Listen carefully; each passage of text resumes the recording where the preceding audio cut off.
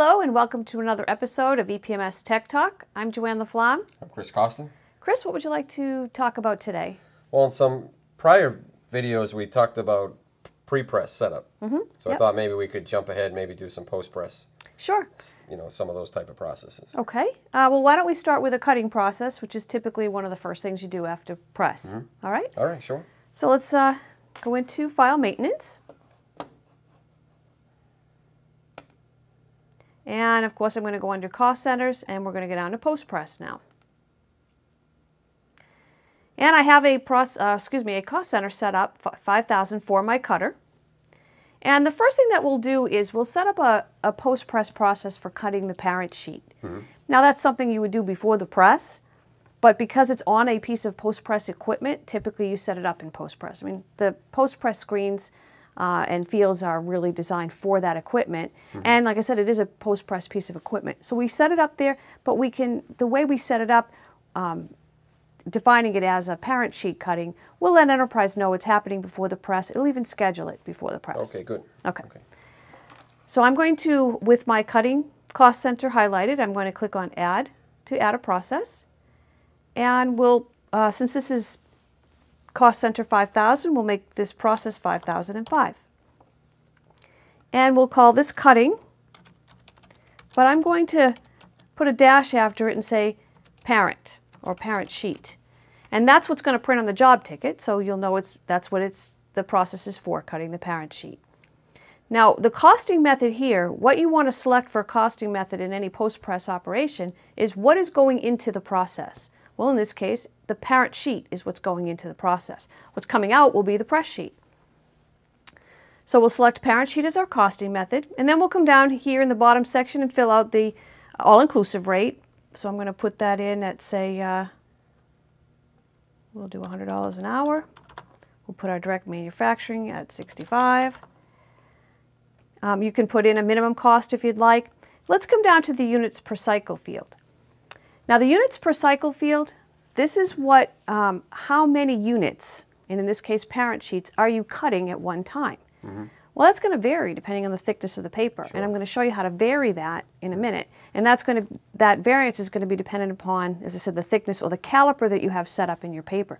But what if you don't have a caliper in your paper? Well, you have to have some sort of default. So that's what we'll put here in this process. Okay. So we'll default it to maybe 250 sheets. Okay? The cycles per hour is basically your speed. How many parent sheets, or should I say lifts, can you do in an hour on this cutter? So maybe we can do about 90 an hour.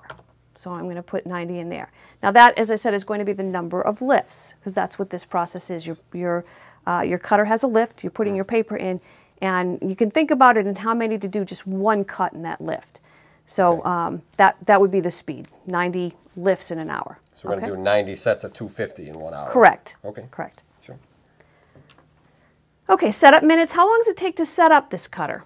So you'll put in 5, 10, whatever that might be for your particular cutter.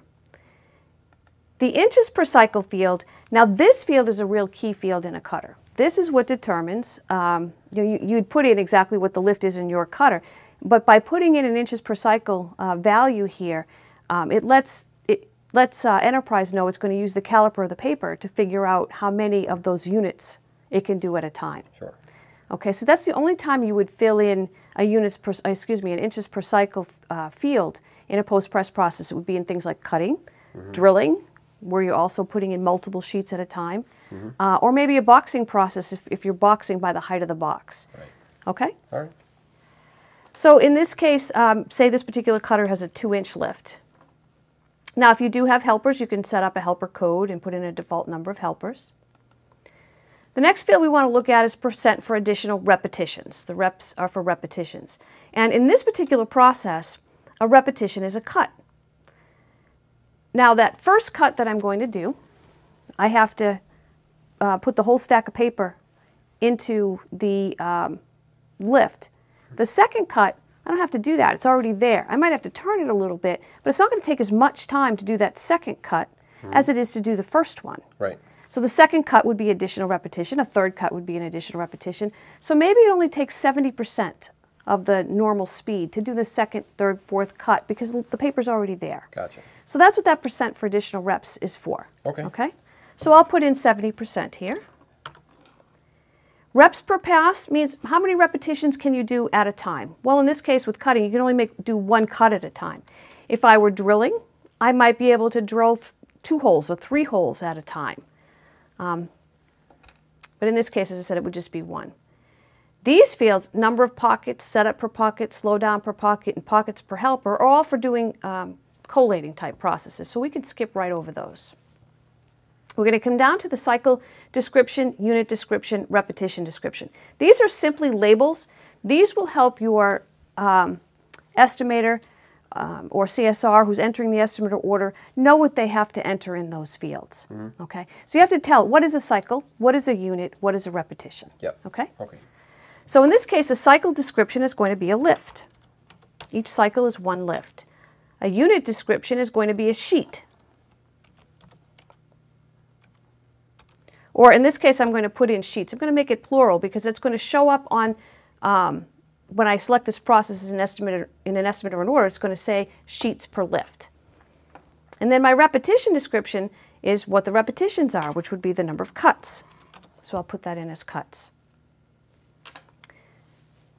You can, some of these other fields here are for if you were doing roll, or something with a roll stock, so we'll move over that. You can put in make-ready spoilage, although with a cutter, you know, typically you're not going to spoil it. If you do spoil it, you're going to spoil a whole cut. Right. So it's not something where you're just spoiling a few sheets here and there. So we'll leave that blank. Okay. You can put in speed and spoilage tables. Typically people don't on a cutter. You can put in a setup cost, but it's already going to charge the setup minutes. And a linear gap would be for something with roll stock as well. There's really nothing else you need to do when you're cutting the parent sheet. The only thing you may want to do here is you may want to force a quantity in job costing and data collections. That way the operator can't skip it. And you may also want to put in a description to let the operator know what is the quantity that we're looking for here. In this case, we're looking for total cuts, which is really the lifts times the number of cuts. And this is going to show up in data collections. When the data collection operator selects the process, he'll go and work on it, he'll come back, he'll clock out of that process, and that's when it's going to ask him for the quantity, and it's going to show him that description, kind of like a little cheat sheet for him. Okay? Perfect. All right. And that's it. That's absolutely everything you need to do to set up a cutter. Okay. Okay. Now, what if I wanted to set up a process where I wasn't necessarily cutting the parent sheet, but I was going to cut the press sheet? Okay, sure. Very simple. And now that we've got the parent sheet process already set up, it's even simpler. Okay. What I can do, it's the same piece of equipment that I would be using, so I'm going to modify this one. And by changing the process code to something else, it's going to create a new one. So now I can just change the description here to cutting press sheets. And of course, I will want to make sure I change my costing method, because this is going to drive the quantity that's going into the process. Again, you know, I probably want to leave the units per cycle still at 250. That is a default. But again, if you have caliper in the paper, Enterprise will ignore that 250, and it will go by the caliper of the paper. And you'll actually see when you select this in an estimate or an order, you'll see that units per cycle change. Okay. To be whatever the whatever can fit in the size lift you have with that caliper. Good. Okay? All right, very good. All right, so let me save this one. And I actually already have another process set up we can take a quick look at for finish trimming a book. Again, this is done on the cutter. And in this case, I again choose what's going into the cutter, and that's the final product. And really the only other differences would be I might change my descriptions here a little bit. And I can bind all components, because if it is a book, I might have multiple components, one for the cover, one for the text. So I want to take into account the paper from all components. And I can use the book spine thickness. So we'll look at the spine thickness, taking into account the folded pages in this process, the entire book. Okay. Right. Good. Okay. Excellent. Yeah, that seemed pretty simple. Great. Do you have any other questions? Not right now, no. Well, thank you. Thank you. And thank you for another episode of EPMS Tech Talk. I'm Joanne LaFlamme. I'm Chris Costa. Please look forward for more to come.